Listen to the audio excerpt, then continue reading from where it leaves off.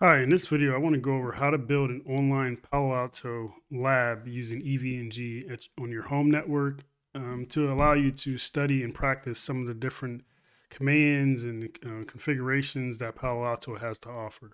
So this is going to be set up in my home lab at home, and I have my own EVNG server, which I've done some couple different labs or blog posts about how to set that up. So you can go to letmetechu.com and it can show you how to do some of the different things like importing in some of the different images and stuff like that.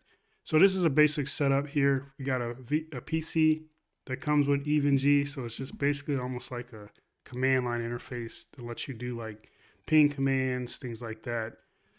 Then I have a switch here, which is just a switch, nothing crazy going on in there, just flat VLAN, and that's what's going to connect any devices that I set up on this side to my inside Palo Alto IP address.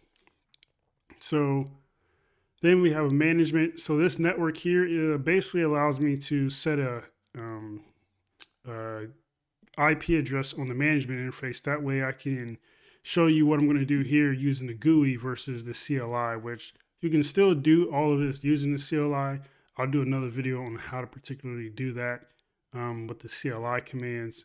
And then I have a ISP router here that basically will allow me to mimic doing pings to like 8.8.8.8 address, my default gateway out to the internet, stuff like that. So to get started here, you can get this little setup going on here. And once you get your management interface connected and you get the Palo Alto started, you'll probably need to wait about like 5 to 10 minutes because it's going to take some time for you to be able to log in. So once that does get started, you should be able to get the IP address of your management interface here at the top. And the login for the default login is just admin. If you get a failure, don't worry. It just is that you just didn't wait enough time there. So now that we know what that is, I'm going to go to the IP address of that management interface. And so I already had this lab set up, and that's due to me already having the blog posts built beforehand. So I'm basically going to walk you through the blog post version of this just as a video for people who like to kind of learn more, so seeing it versus kind of reading it. So to get started, when you first come in, you're not going to have any objects. You're not going to have any network interfaces created. You're also not going to have any policies or NAT configurations. So the first thing we're going to want to do is we're going to create some interfaces, and we're going to create some zones. So zones are basically what allows you to kind of segment off portions of your network, whether it be physical, virtual interfaces. And that way you can kind of control the traffic, whether it's inter zone traffic, intra-zone traffic. So, by default, anything that's not within its zone won't be able to communicate. So I have two zones here. I got my trusted zone, which is my inside interface or inside anything that's internal to my network. And then I have our outside zone, which is anything that's out untrusted, which in our case here is going to be our internet connection. So to create these two, you're just going to do an add here at the bottom. And you can name these whatever you want. The naming doesn't matter, but I basically had a trusted inside zone, untrusted inside zone. The log settings you can keep as none. And type, we're going to do layer 3. And if you want to do any of this log forwarding stuff, you can. It doesn't matter for this lab. And then for your interfaces, well, actually, let's go back here. So you can actually create this without having the interfaces set up. So if I show you, I'll go, let's do Kevin zone just to show you what's going to happen here. I'm going to hit OK. It's going to create that Kevin zone, but no interface. If I go back to my interfaces and I go to this one here, I can then choose, where's it at here? Interface type, layer 3. virtual router. I'm going to go default. We'll talk about that here in a sec. And then you can see now Kevin Zone. So any traffic that comes across that interface 1 Ethernet 1/3 is going to be a part of that Kevin zone. Okay. And you can only be a part of one zone. So you can't have interfaces in multiple zones there. And then for the IPv4 address, we're going to do static. And let's just get into the ones that we need to create. So looking at this configuration here, we have interface 1/2 and 1.1. So I got 1.1, 1.2. So 1.1 is going to be my outside IP address. So if you look here, I created an outside interface, layer 3, and it's part of my untrusted zone in the default router.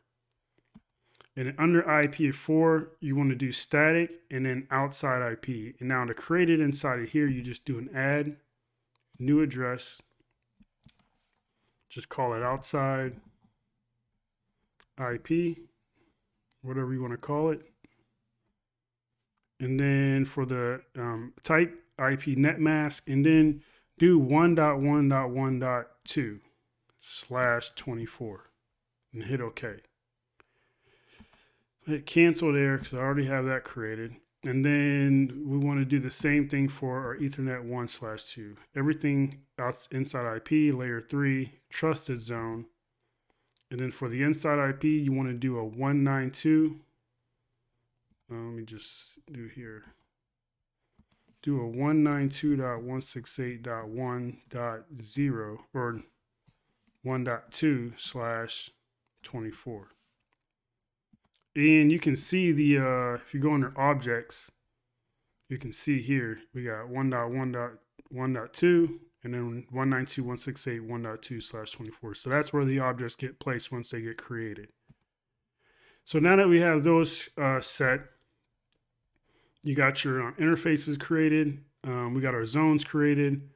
Now we're going to want to go under virtual routers, and we are going to set a static route that says anything that needs to get out to the internet, go to this 1.1.1 address, which is our next hop. Now you're probably wondering where is that at in our configuration? If you set up some type of device, and it doesn't have to be, I put a router here. You can put something else. You don't have to do any configuration, but just to show what I'm doing here, show IP brief. You can see that this 0.0 is 1.1.1.1, which is here. And then our loopback address, I just created an address for 8.8.8.8. So that's just going to mimic like another address to try to get to from my inside network. And if I do a show IP route, we can see we have routes going, this is directly connected. So this 1.0.0.0/8, 2.0.0/8 is directly connected, and the loopback address there. So now with that static route set up, we'll go back to that tab. You get that set up. That's all we need there. And just to show you the full gamut of what's going on, that's everything you should have set up there. So now once you get that set up, we can go into our policies. Now we need to define our inside zone to say, hey, anything from the inside zone that's trying to get to the outside untrusted zone, allow. So if we go, let me open this up here. Let's see if we can do an edit somewhere here. Okay. So basically this is, I have tags. You don't have to worry about that. That's just so I can color code the zones there. NAT type is going to be IPv4. The original packet is going to be source. Is going to be the trusted inside zone. Destination zone is going to be untrusted. That's the destination interface. The service is going to be any. And then source address any, destination address any. So don't worry about that part. And then for the translated packet part, so what's this going to translate to is going to be dynamic IP and port. So basically we're going to use a dynamic, some dynamic port that's going to use our outside IP addresses interface. So the address type's interface, the interface is 1.1, and what we're translated into to is the outside IP, which is that 1.1.1.1. So let's see here.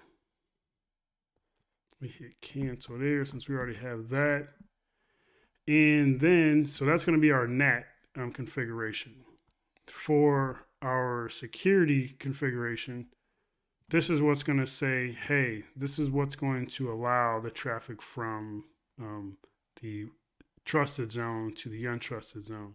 So source, trusted inside zone, inside zone. Don't worry about the user. The destination is untrusted zone. And then the action here is allow.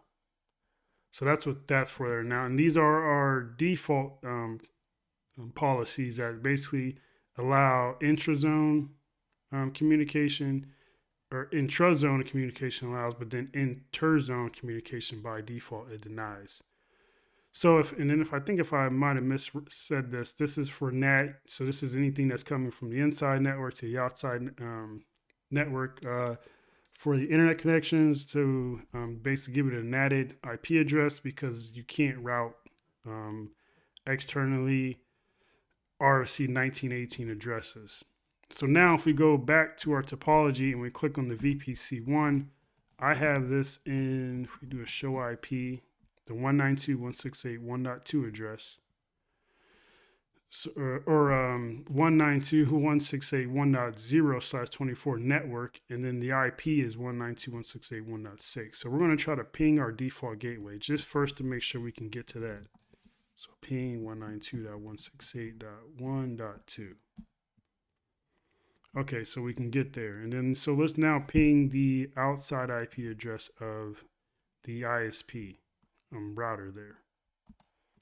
So ping 1.1.1.1. So that works. And now let's try to ping the loopback address. Okay, that works there. So now with that being said, we have a fully working Palo Alto Networks firewall set up to be able to route outside to the internet, get to it via its GUI, and then we can also do anything that we need to within the CLI here as well. So show interface all.